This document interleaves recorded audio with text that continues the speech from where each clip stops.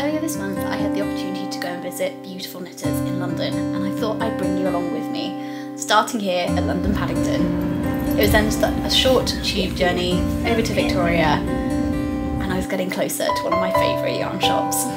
When you hop off the train, you walk through Pimlico, a beautiful area in London filled with cafes, parks, and just generally a really lovely area to walk around.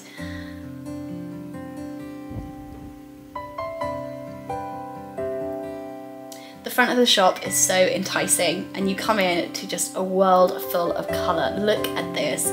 It's beautifully laid out, so there's no kind of sense of overwhelm, but you've got brands like Retrosarios, you've got some knitting for Olive, which I'm about to show you, and the wool there. Oh, I just find this so inspirational. Look at all those colours.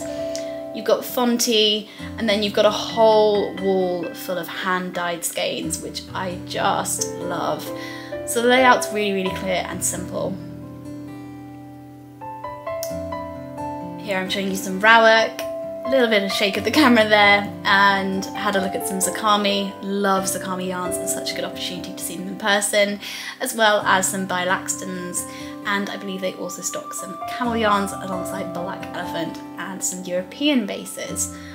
And all the while you're looking, Karen and the team are super helpful. They want you to come in and just take your time, find the perfect yarn for your project, and they're very happy to give advice and tips on what you're knitting. You can also take the opportunity to pick up a couple of notions if you need anything. I was very taken with these Stephen & Penelope new needle holders and notions pouches.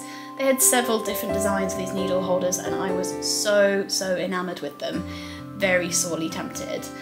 These are brand new into the shop, so if you are in the market for a needles case, these might be for you. And as I say, have a look at the different models they've got, or the kind of different styles, I guess you could say. But the canvas and the quality of the leather is just beautiful. And these sit alongside other brands of project bags, notions, and knitting notebooks. Oh, so much choice. I then headed for a walk back towards Paddington. Instead of getting the tube, I walked through Green Park and Hyde Park, fully in blossom, which was stunning. Again, a kind of really good area to be in if you are new to London or not in the city that often. The shop's located in such a good place to then go and see other things, and I couldn't help but admire my beautiful knitter's tote bag on my way back via the train station. A quick bit of knitting on the tube, and then I was going to be home, and I'm done with a very relaxing knitting shopping day.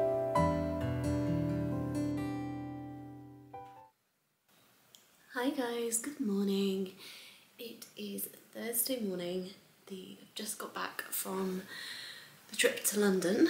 I am sitting with a cup of tea, and I just thought I'd show you what I picked up at Beautiful Knitters. So first and foremost, we've got a new favourite tote bag, guys. She's showing it really expertly. It has got Beautiful Knitters on the front.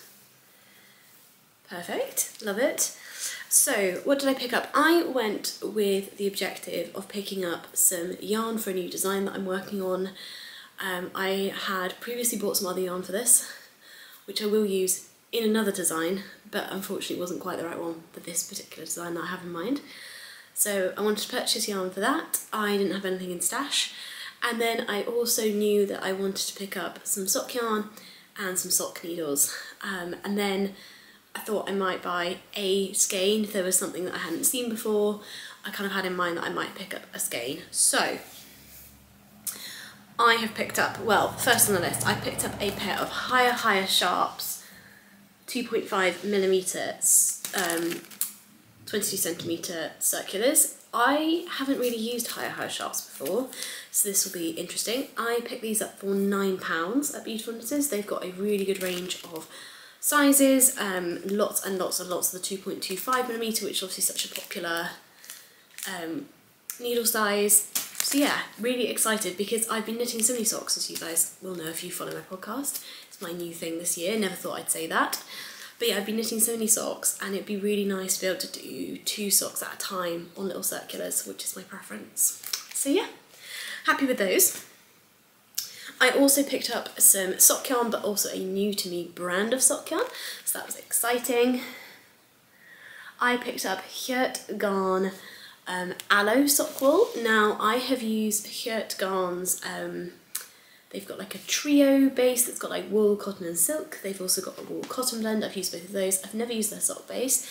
This feels gorgeous. This is the colour 434. And let me give you some more details. It is 75% wool, 25% polyamide, 100 grams is 420 metres. Yeah. It's treated with aloe vera, which is why it's called their aloe base. I wonder what the aloe treatment does to it. Be really intrigued.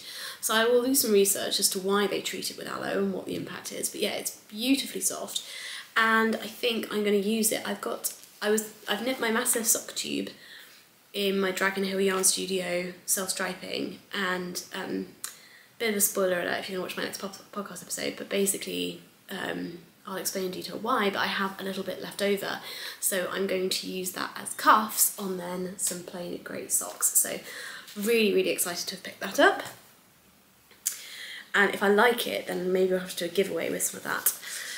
And then the yarn that I was purchasing for this new design, I kind of knew some of the properties that I wanted the yarn to have, but I had not decided on the brand or anything like that. I really wanted to kind of enjoy looking at what they had in Beautiful Knitters and decide when I was there.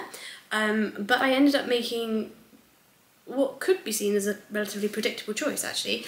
I've gone for some Knitting for Olive, and I've gone for their pure silk base in the colourway Olive.